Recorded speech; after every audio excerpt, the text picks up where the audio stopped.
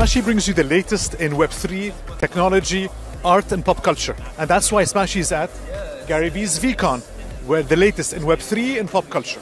Web3 encompasses NFTs, crypto, blockchain, and what is known as the second generation of the internet. Pop culture goes into music, art, movies we watch, TV shows, who our idols are. So combining these two is so much fun if you're into technology and the impact of technology and into pop culture, music, art, and so on. This is why Gary Vee's VeeCon is a key conference for you to participate in the years ahead. I'm walking around VeeCon. Yes. And the image I'm getting in my mind is young Gary walking through his neighborhood. Your interests, which are the collectibles, the gaming, the wrestling, and so on. So, and I also see the mom and the dad as well. So there's a lot of young Gary from your content that we all consume. Is that the intention? That's the vibe I got. I think it's a great observation. Not only is it young Gary, it's the whole thing. Like my parents and sister are here, AJ was here, but then my best friend Robbie growing up, and then Brandon, and then my college friends.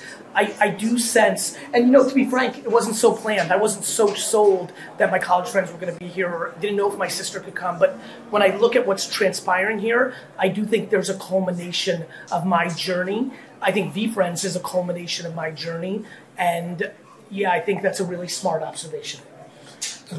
The concept of and or, you spoke a lot about it a lot on your content and also on stage in your opening keynote. I'd like to go more into this. I know the or is for people who draw lines in the sand, but this is not for me. I did that mistake with VeeFriends. One, I was following you on the business side. Yes. When you skewed into that, I did the mistake of saying, it's not for me. I don't know what it is, and then I corrected. Within a year, I'm here. I'm starting projects in this. So I'm proud of you. Thank you for that. That's fast. That's fast. I remember the room I was in. I remember the mistake. I had it in the cart ready. I was like, what am I buying? To go from no to yes in a year is profound. You know, sometimes it takes somebody 68 years to go from no to yes. You know, 1 year is very fast, and I'm very happy for the people that are doing that. The and bit, because the and is difficult, and you're doing many ands with Commerce, NFT, this, and so on. Can we talk more about the practicality of the and? Because the or is ideology on the side. I'm talking about day-to-day and of opportunities, and how do you decide on those? Most people are incapable of having as many ands as I do because most people focus on things that end up not mattering. We only have so much focus. We only have so many hours. We only have so much energy. If you dwell on the little things that are not working, you are incapable of executing on the big things that might work. The reason people struggle with and is they have frameworks of perspective that make them concerned. They hide it a lot of times in perfection. Gary, you don't get it. I'm a perfectionist. I go, you don't get it. You're using the word perfection as disguise for your insecurity. People really struggle with the concept of and because they think maximizing the most out of this thing is what's most important, but they don't realize one of the most important parts of and. There are certain times where I'll have a conversation with Brandon about wine techs from my dad's business that might lead into an insight that I want to replicate on VeeFriends. I may go give a conference for doctors where somebody asks me a question that makes me think of something that I want to do with the Sasha group. I may make a piece of content as Gary Vee that makes me understand that I want to also do that with Ambitious Angel one day. For me, it's a whole spectrum of connecting dots. Most people just go and focus on one dot and go deep, and it's all based on fear and insecurity. My great fortune is that my circumstance and mother put me in an opposite direction. I lack fear. I have all sorts of confidence. It's not because I think I'm special. It's not because I think I'm the best. It's not because I think I'm better than.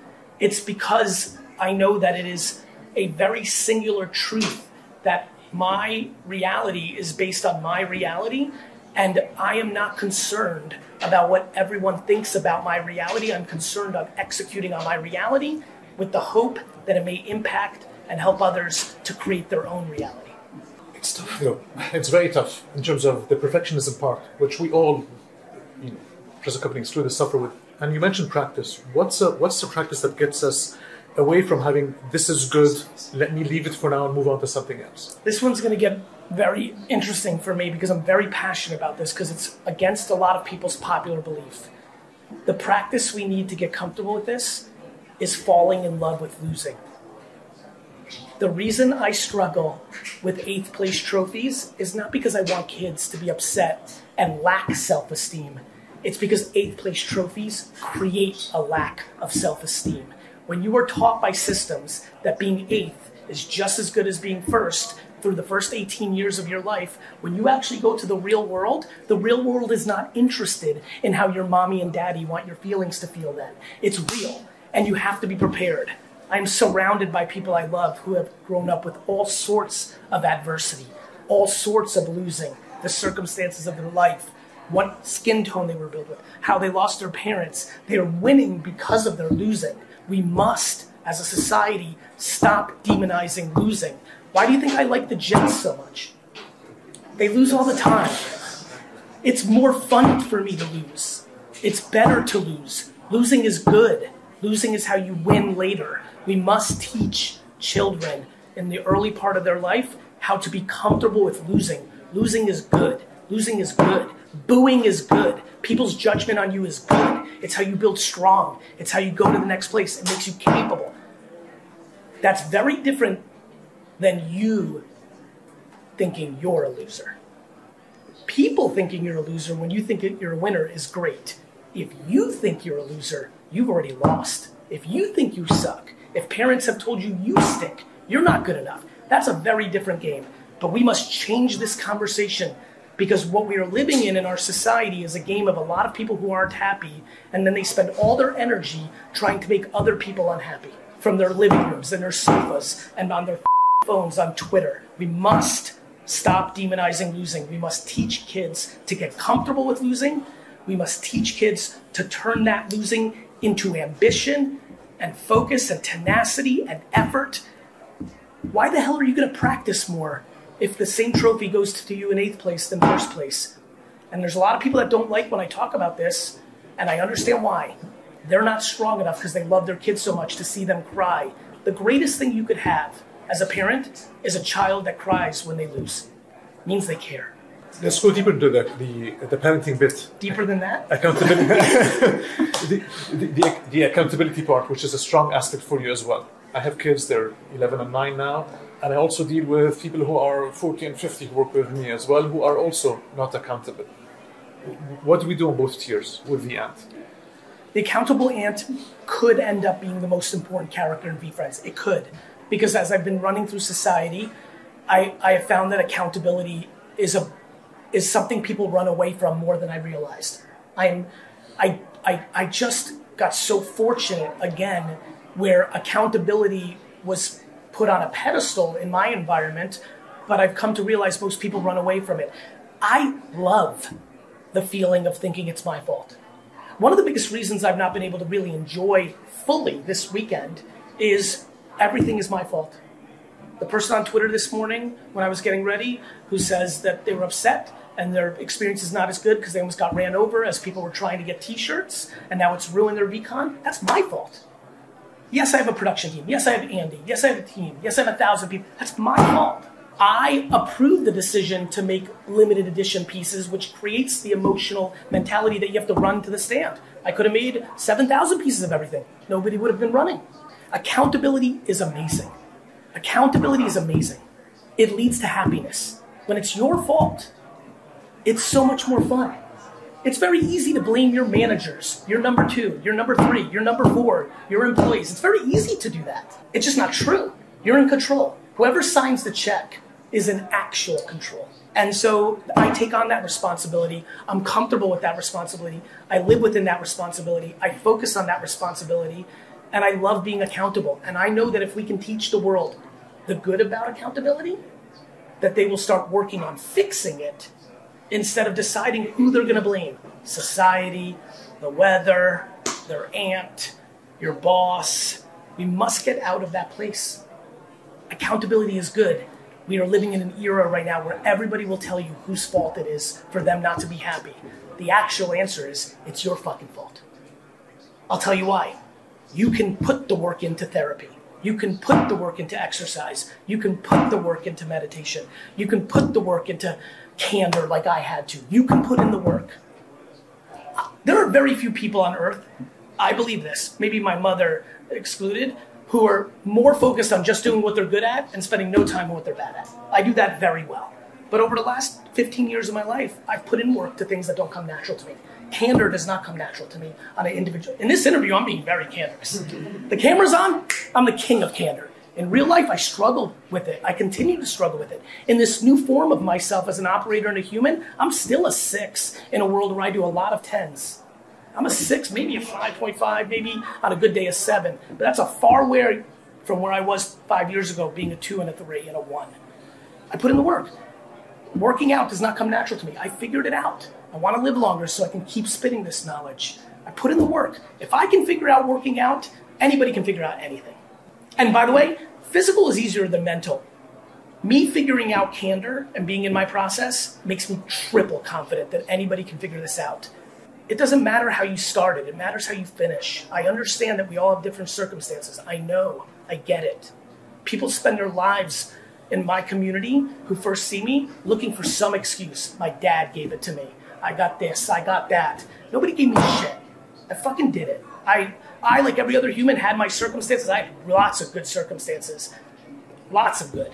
But I fucking did it. I worked. And I think other people can. And if we continue to give them the appetite and the framework to be able to blame and point fingers instead of pointing thumbs, then they will continue to stay unhappy. And at the end of the day, that's just something I'd like to help people with. Why? Why settle into, well, I'm wrapping it up. I can't do anything about it now. I'm 25, I'm 30, I'm 45, I'm 50, I'm 60. Why? You're 60, you're gonna live for another 40 years with modern medicine. Doing. You're halfway home. We're in the early third quarter. The Jets have blown many games early in the third quarter. The last question is about community building. A lot of people in the audience, they're trying their own projects and they hide behind value and so on, but the execution is not there for building communities. What do you feel is missing in terms of taking a solid step towards building a solid community? Two very clear things. The reason most people struggle with building community is almost everybody who says they're building a community is actually trying to build customers. They're not trying to build a community. They want them to buy from, this is my community. By the way, buy this home for me. This is my community. Buy this coffee for me. This is people are trying to create customers. Building community only looks like one way. You are giving more to them than you want from them. And most people can't do that. Most people aren't trying to build communities. They're trying to use the word. But if you erase behind the word, it actually says customers. That's number one. Number two, it's very nice that you went to VeeCon and decided you're going to build a community. You think you're going to do that in 36 hours? You think you're going to build a community in a month? People are like, I'm going to build a community before I launch my NFT project. I'm going to launch a Discord and we're going to launch in 30 days. I'm like, that's cute. I've been doing this for 15 years, 24/7, 365, giving.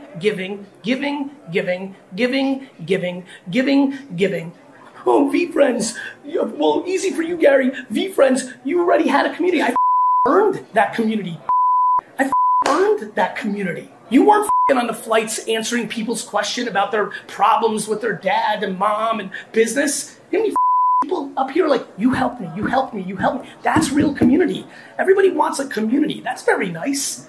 You have to give. You're not entitled to your community. What, you woke up and you're going to make a penguin and set a Discord and like, I want a community. That's great. Johnny, what about actually building a community? It takes decades to build a meaningful community. People are impatient and people are selfish. And then they wonder why isn't working down. Thank you, Gary. Thank you.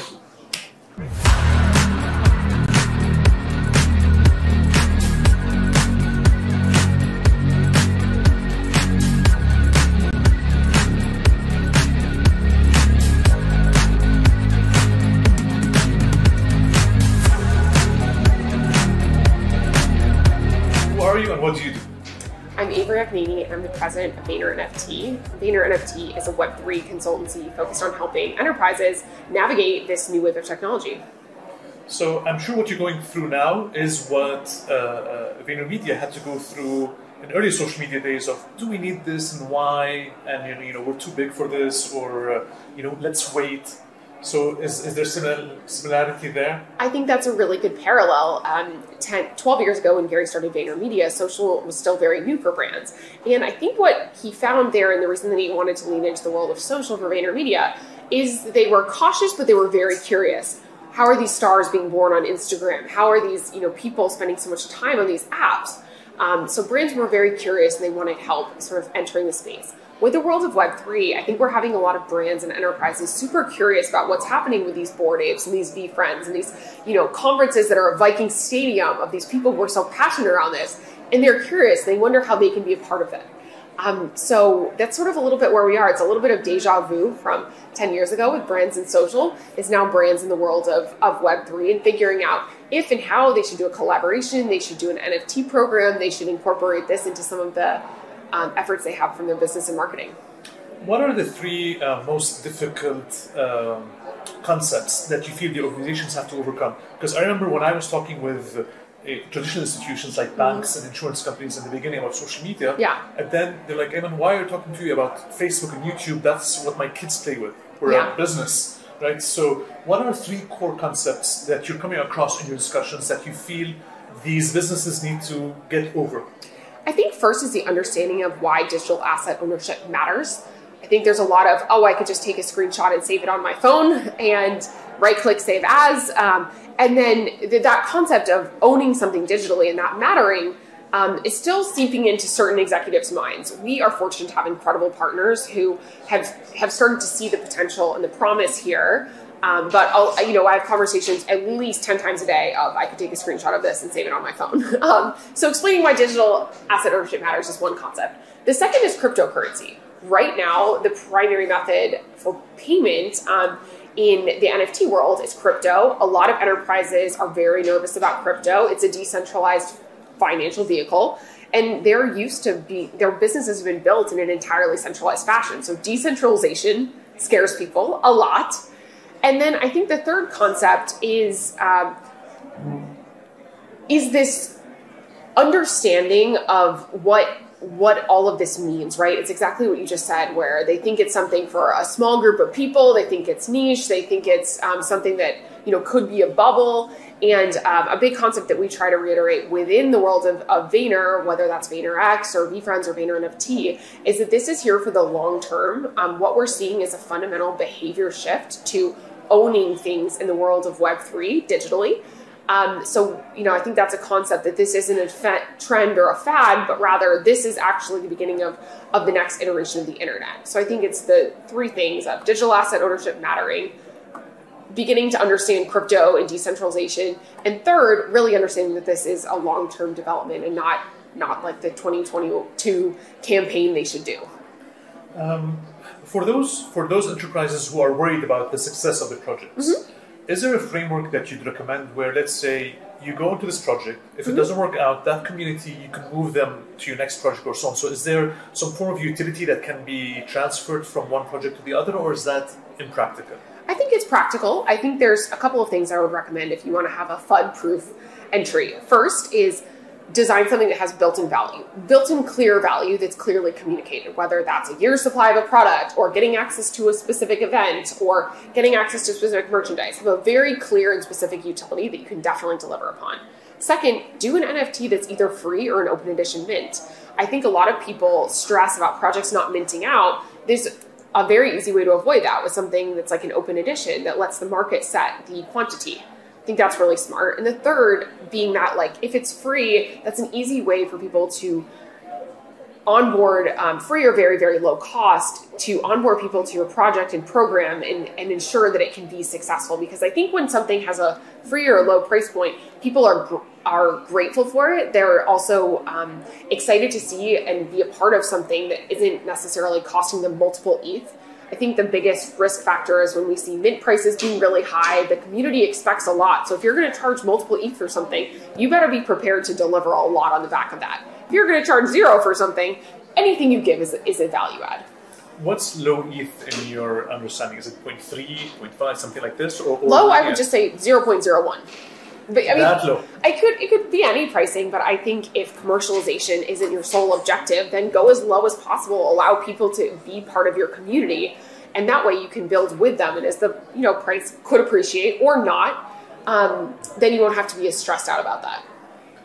Let's talk about building communities, right? Not everybody has this big community that Gary Vee has been building over a decade, right? Yes. And how would a new brand that starts, what would you recommend that they do to build communities, especially that it's not straightforward, especially if you have to go through Discord and other channels that are new to different brands and so on. So what would your recommendation be? I think a couple things. First, either start building something that serves a unique purpose, or I would say start small. Start with a group that you understand deeply as a founder or a founding team. So that could be women in Miami, or this could be Dubai influencers, whatever that community that you know really well. Start with those people and start by solving a problem for them and empowering your community to have aligned incentives. I think if you start small, you start dedicated, you start something that you know, and then that organic growth starts to populate. The best way to grow your community is by adding value to the holders of your project or the members of your Discord. For example, you could be giving out allow list spots. You could give a free ticket to VeeCon. You could, have a special access to an interview that you're doing. But giving value to the people in your community will mean they tell their friends, they tell others, and that's how things grow and grow. I think by creating a forum, whether that's Discord or Telegram or MetaLink or or Twitter, creating an opportunity for your community to dialogue together and talk about something that they have a shared belief in is a tremendous opportunity. And tokenizing that so that they have aligned incentives to the founding team is an incredibly powerful medium to growth. What about distribution in terms of making people aware of the activities, whether NFT or Web3 related? And it's not easy now to run ads, at least for now, on Instagram and Twitter and other channels as well. So what would you recommend either? Because the easy part is influencers and a few things here and there, but practically how would that work? Because it's not straightforward. Yeah, I think it's funny, we haven't done a single ad for any of the NFT projects that we've worked on, a paid ad, right? So it's earned, I think, really matters, and owned. But you can build something using, whether it's maybe one of the founders has a small community, or they're starting with their friends. Doing collaborations, I think, is probably the smartest way to create awareness, and finding a way to do a collaboration that's mutually beneficial to whoever the entrepreneur or new entrant is, and also that project, the ones they're collaborating with, I think is the smartest way to kind of get people in the game. So whether you're an artist and you can do fan art for one of the top projects, maybe that helps their community get to know you. I think adding value is the biggest thing that entrepreneurs can do to get themselves more noticed and help with that distribution that you're asking about. Okay. Thank you, Avery, for your practical insight on this, and good luck with growing. I'm sure with Gary's ecosystem, getting the leads is not difficult, but it's getting them to understand the real value of this and what they really can do. And I'm sure you've been in sessions where you really feel passionate about this, but the other side might not. They don't see it yet. Oh, there's so much. I think there's so much doubt and curiosity. I think curiosity is more of the thing that I see out of people. They might doubt it, but they're also curious. I mean, we've got CEOs from multiple Fortune 500 companies here, and the reason they're here is to learn. They're like, Avery, I want to learn. I want to get this, because even if they don't understand it 100% now, they understand other people feel this passionately, and it's a reason they're going to take time out of their super busy schedules to learn here, which is pretty amazing.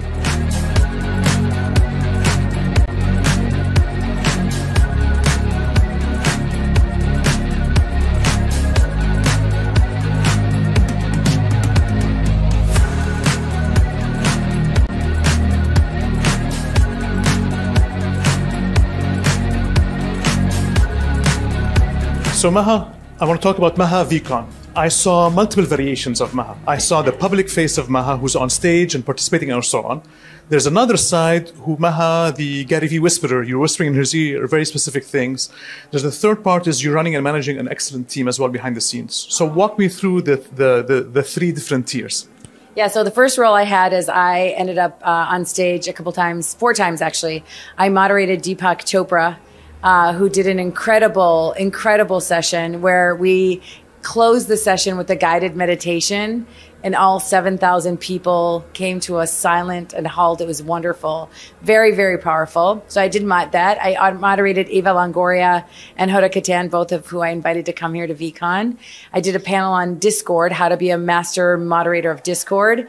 And then I talked to 3 incredible artists, Ferocious, Tom Sachs, and Micah Johnson. So it's been incredible to be on stage and to actually engage and moderate and really talk to some of the amazing speakers that came. The second thing is, just whispering in Gary's ear. I'm just like telling him where we're going, what we're doing. You know, I put together his schedule. So what are the key things that he needs to do when he's not on stage? Meeting with partners, doing interviews, talking to some of the sponsors, getting the right photo opportunities. He spent 4 hours every day doing a selfie station with his fans, making sure that he has time in his calendar to spend it with his family. So he's not always constantly on the go, but really making sure that he's meeting all the speakers and meeting all the guests. So keeping him on a tight run ship to make sure we do that. And then last but not least, I have an incredible team. Thank you for recognizing them. So I have a team of 4 people on the press side. They did 55 interviews on the first day. So imagine managing the schedules of all the speakers and all the guests and all the press needs and the logistics of the rooms and how we put together a daily recap of what happened, putting out press releases and photos and turn around the videos. It's an incredible operation. And these 4 women just killed it. I'm really proud of what they did. But I also have a team of people working with the partners and sponsors. So we were in charge of bringing all the activations to VeeCon. So NFT Pepsi Land, the flea market from Rally, the Cameo Pass chill out zone, the gaming lounge. Like, we were in charge of working with the clients to build a really unique experience. So when people come here, they have fun. So I have a sponsorships team, partners team that's like making sure the partners are happy, making sure everything's set up the way it was supposed to be, making sure the brand is on point, troubleshooting any logistics. Did breakfast get turned over correctly? Did we clean up the space properly? So I have a team of people also working on that. And then the third team I have is a talent team. So managing Gary's like a talent, but also we were in charge of managing Deepak's schedule, managing Hoda's schedule, interviews, meetings, making sure that they meet all the right people, get all the right press. And so putting together detailed plans for all of them as well. Let's talk about the team building effort on this. So those who I met were Lara, Beth, and Maria. Excellent under pressure, very, very well handled. So, because I hire for myself and for my clients as well, and I look for culture, because culture comes from home when they come in. You can teach skill set, but not culture. I also look for how they're able to handle changing priorities as well. I'm curious about your process and how you look at choosing somebody, and then is there a lot of process that goes into, if for managing a talent, scenario 1, you do this, scenario 2, you do that. If somebody asks for an interview, you follow these steps. So talk to me, please, about 2 things. 1, the hiring process. Second, if there are systems and processes that you put in place for that. Yeah, I mean, first of all, this team that delivered this execution, I just trusted them. I put my faith in them to do their work, and they did. They over-delivered and over-exceeded my expectations. So the hiring process for them is simple. Like, I really look for the character of the person. I look for their values. I don't hire for skills. I hire for the human first, and then the skills can follow. So that's really the main strategy of all these people, and that's why I'm really grateful that they're my team. I told a couple of them the first night, it's the first time I have a team that I can trust that just takes over the reins and runs with it. And I'm really proud of them. With a huge event with VeeCon, there are thousands of small moving parts, right? What are 3 obstacles that you felt that you really overcame well and very quickly? Well, the first obstacle we were facing is how to deal with COVID. Like, are we going to have this event? Are we not going to have this event? Are we going to, when Omicron happened in like December and January, and everyone over the Christmas holidays had COVID, we're like, oh my God, we've invited all these speakers. We paid for a venue. We're talking to sponsors. We're trying to sell during COVID an event that might not happen if it gets bad because of in-person events. Like, so that was a big one we had to navigate. And we were just like, we'll follow the rules and see how people are doing and make sure that we create the best context for people to get together in a safe and healthy way. So that was one of them that we had to kind of overcome. I can't really think off the top of my head of a couple others that we have, but just like in general, like dealing with all the moving parts of like the talent, the speakers and the programming, make sure we have the right diversity, the right types of people, different categories from celebrities to athletes. The schedule was solid on, there were small delays within minutes, not huge. And in such a large scale event, that's very difficult to turn around. Everything ran on time. Everything ran on clockwork. It was incredible. I mean, even the only thing at the welcome party had like the lines were really, really long for people to get in, but it was like the first time. But other than that, it went smooth since then. I want to talk more about something in your content that you talk about related to how people enjoy what they're doing and the work that they're doing. Because the vibe I got here is that if you're fortunate enough to be in a space that you like here, Web3, anything Web3 and crypto and so on, plus the entertainment piece, this is so much fun to be happy to just be, right? So can we talk more about that? Because you touch on that in your online content as well. Yeah, I mean, it's so special to be here. I think one of the things I've noticed as I walk around and people talk to me, they're just asking me, like, it's just so friendly here. People care about each other so much. And this all the values of kindness and empathy. And Gary noticed on the first day when there was a big line for the merch. Everyone rushed to get the merch and people were pushing and shoving to get merch. And it was almost going to get like, everyone really wanted the merch. Gary, in his opening keynote, set the tone of like, hey, we're about kindness. We're about being patient pandas. So really be empathetic with each other and be kind with each other. And the rest of the event, there were no incidents whatsoever like that. People were waiting in line for an hour and a half up at the happy hour. Nobody complained about it. Everyone was happy. Everyone was being patient pandas. People were waiting in line for hours to get a selfie with Gary. So it kind of talks a lot about the values of the people that are here and the culture that has been cultivated. I've noticed that you're putting up others here, right? So Smashy came in last minute, he helped. Nadine from Art Egypt also was here as well, and many others that you know as well. So you put an active effort in putting up others and creating opportunities for that. Yes. And I've seen that in other activities that you've done. So tell me more about that, because that's difficult, right? Because you have to find the right person, you have to be comfortable, you have to make sure that they do it well, and you have to do it systematically. So walk me through that, because it's a skill set that you have to practice. Yeah, it's finessing, making sure you're creating value. Like, I know how important it is. You came all the way from Dubai to be here. I have to make sure that you get the right value, meet the right people. By the way, Gary said his interview with you was incredible. He's like, that was fine. I didn't hear it. I walked in and I know you did it, but I'm just saying, like, I knew if we can create a connection for people and add value to them, that something good's going to come out of it. So you have to just have that judgment, like what's worth the effort to get something squeezed in last minute. Are you really going to get that power? And it obviously paid off. And with the interview with Gary, because I know him so well, I know his content so well, I've been keeping in touch with him so well. My questions were not, what's an NFT, what's Web3. So we went into things that, and of course it's him. He adds so much. And what I really like about him is that he's with you, right? 100% all the time. It's not like there are many things that are happening around him. He can lose focus for a second. My last question for you was more from a woman's perspective, right? So I'm bringing up an 11-year-old daughter, and I always look for women who are accomplished in their career. And I think about, upbringing and things like this and so on. So what are a couple of things, one or two things that you felt have made a difference in your upcoming, whether it's adversity or not, that made you feel comfortable, that helped you now? I grew up in an environment where I was in a family of educators. So I was always having to learn. And lifelong learning was a value that my parents instilled in me, that you always need to be learning. You're just, when you go to school, it's not when you finish your education. You're just getting started. So having the humility to learn something new, like Web3, having the humility to take on new industries and marketplaces that are very difficult to understand, have the empathy and patience with yourself to figure it out, and really just focus on investing in yourself. If you invest in yourself, take the time to learn new things, good things will come out of it. My last question is combining the Middle Eastern part of Maha and the American part of Maha, right? So Minnesota, it's my first time in Minnesota, and so many people have been here for the first time. I saw you teaching a DJ yesterday on how to belly dance as well, right? So you're combining the two. Walk me through that. First of all, this is taking place in my hometown. So it's a very personal thing for me that all these people are in Minneapolis for the first time, Minnesota for the first time. Like Eva Longori's like, why are we going to Minnesota? Like, it's just like, I really happy that she's saying the word Minnesota and she's here because of this event. So I think that's really personal for me.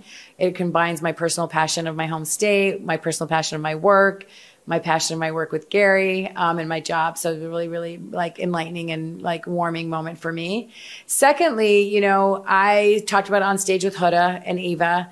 I have been approached by so many Egyptians that are here at this event. It's incredible.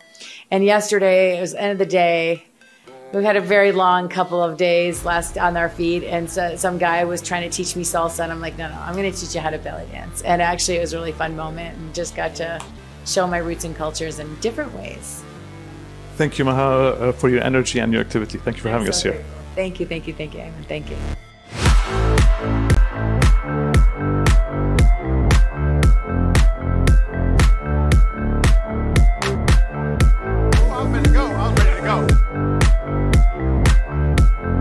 Hi Nadine وسلمى. عم نحكي اليوم عن Art d'Egypte. What you're trying to do is you're trying to take artists who today struggle in Web 2. They struggle with their Instagram, with their website and so on, and you're taking them a deeper step into Web 3. The image I have in my mind is cartoons with Roadrunner and Wile E. Coyote. You put them in a rocket and they zoom and crash. So how are you helping them zoom and not crash? So I think it's a simple answer. Because actually, to start with, we have physical installations. And what happened in Forever Is Now, our last exhibition in October, was that there was a huge online impact. So the digital world really made a difference. So instead of having 500,000 people physically see the exhibition, we had over 2 billion people see the exhibition. So imagine if these artworks are on a digital platform, how many people will see it? So it makes it much more accessible to the whole world. And she can answer the answer regarding the runner. So basically, we just launched our first NFT project on Foundation. It's very exclusive. It's 8 NFTs. Forever Is Now, exactly. So we turned the physical artworks into digital artworks, and these were launched 2 days ago. And thanks to Nadine's talk tonight, there are a huge following on Foundation straight after. So it really made a huge difference. We were in collaboration with all the Forever Is Now artists, most of them, and they're all very looking forward to being a part of the new Web3 digital world. I'm particularly interested in this project because I got my start as digital advisor helping artists. So what I used to do is after a nice show, I used to walk up and say, I like your work. How can I stay up to date with you? They're like, take my email or whatever. It was like Instagram, Twitter, at the time, Instagram, Twitter, website, Facebook. So I saw ongoing that this is an issue, and then I started to help out artists and so on, and then it was difficult to scale, and I looked at it differently. So, but 15 years later, they still struggle with their Instagram, their Twitter, their website. So how big of a jump is this to them? Do they have the attitude of saying, look, Nadine, just take my artwork, do whatever, do your Web3 thing, and just send me the money? So it depends on the artist, actually. But what you say is very true, and it's very important. And jumping from Web 2 to Web 3 is also a leap. But again, it's very important. And I think we have also an issue in our region, is that... one issue in terms of art, only one? One of the issues is also, it's good that you just said that you would help artists to get out there. A lot of artists don't even have a proper portfolio, don't have a proper Instagram account. So how would you see their art? How would you know about them? And at the end of the day, if they just exhibited one physical space, how many people will see their art? So it is very important to have an online existence. And I think this is what the digital world is helping do. Salma, walk us through the flow. I have a great artist. She draws very well. Do I send her over? Do I introduce her to Forever Is Now? What happens? And you look at portfolio, you accept all, or you educate some, or you present them, you're part of the percentage. Walk us through that. Well, so basically we select our artists very, very carefully. Some you meet in exhibitions, some you hear about, some you see their work online. You want them to be part of your exhibition. But at the same time, all the artworks of Forevers now are custom made. So they have to be in dialogue with the Egyptian civilization, the ancient Egyptian civilization. So, you know, you pick the artist and then they submit a proposal, and then it goes through a whole process until it's finally accepted and curated into the space, physically, digitally, you name it. So let's say it's accepted. Then what? What do you do? And do you just wait and get an email saying, okay, you're tokenized? Oh, you mean turning them from physical? What's the process? I mean, look, so let's say an artist does a physical piece. You're like, let's go into Web3, let's digitalize it, create an NFT for it. And then you start talking to them about it, how they can transform their physical artwork into digital. So this is a whole process, you know, maybe you're dealing just with the artist, maybe you're dealing with designers that are helping the artist, helping the company to make the physical into digital. And then you select the platform you want to distribute the exhibition in, and then you create a collection for the exhibition on Web3, Egypt in collaboration with the artist. But you tokenize and you do everything for them, right? We do everything from A to Z. You have your own tech team, you have a third party, you have a platform. How did you implement this? Yeah. So for Foundation, there's Foundation websites already there. But what we did with the artist is that we came up with an idea with the artist how we want to make the physical into digital. And we have an in-house designer that helps us digitalize the artworks. So we go back to the artist, and if they like the idea, you like the design, we go ahead, we tokenize, we mint, we get everything sorted, smart contracts, everything, and then it's minted onto Foundation, and it's live. My last question to either of you is the problem of self-expression. For me, I find it unusual that an artist, because all they do, whether it's sculpture, painting, whatever it is they do, it's self-expression. They can express themselves so well in their art, but when it comes to self-expression in terms of getting people to know them, in terms of just letting know who they are, I'm not saying self-promotion extreme, outrovert sort of element, just getting to know the basics of making sure of people know them. They self-express so poorly. They've always have been like this. Why? Because, and I mean, I believe it's important for an artist to have an advisor or a publicist or someone that would take care of this side of their career. Because an artist should have the peace of mind and the time to create and not have the pressure of them going and getting press or, you know, having their Instagram account managed. So a lot of people, a lot of platforms, a lot of galleries would do that for the artists. It's important. And again, in Egypt, for instance, through the exhibitions we do, because we do big public exhibitions in historical spaces, and they're open to the public. They're completely open. It's not in a small confined space, but you go to Shari al-Mu'izz, for instance, which is in historic Cairo, and you see artwork in the locations, and it's out there for the public for free. So this is really important, and it's important because we manage things in a 360 degree. So as a curator, what I try to do is have all the aspects there. Make sure that there are collectors that attend the exhibitions. Make sure that there's enough public to come see the exhibition. Make sure that there's enough media, because without you guys, nobody would hear anyone's story. So it's really important to have this figured out and done professionally. It's not easy, but it's something we have to do. One thing I'd add, it's something I'm asking both of you to do, is add as much utility as you can. Because I look at all of these artists and they treat it like it's a collectible item. If you like me and my work, you collect it. NFTs are not like this, right? So pumping in as much utility. I saw you have invitations to things and so on in your utility, but just pump as much as possible to that. So artists who want to join you, where do they go? What do they do? Get in touch with us either on Instagram, @Egypt, or info@ARTDEGYPTE. Do they need to be from Egypt? Nope. We work with international artists as well. And they could be painters, sculptors, whatever? Yes.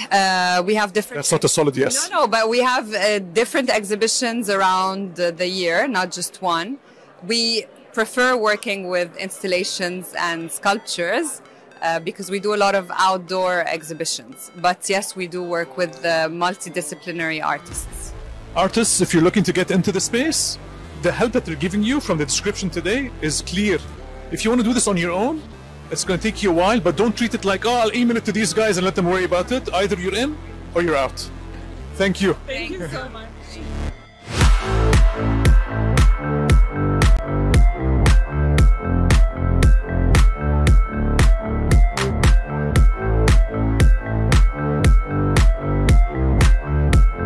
And that was Smashy's special VeeCon coverage, showing you behind the scenes of the latest in Web3 and pop culture. And that summarizes Smashy's behind the scenes of how VeeCon is set up, what does it mean for you as a consumer and person who's interested in Web3, and what you can do from a tech, art, and business perspective. Look for more content from Smashy about Web3 and crypto and pop culture. VeeCon is fun. I really wish that you can find yourself in an industry that you really like, and you have fun doing this. So if you're into Web3 and technology and pop culture and music and want to do this for the next 6 to 10 years, VeeCon is where you need to be at.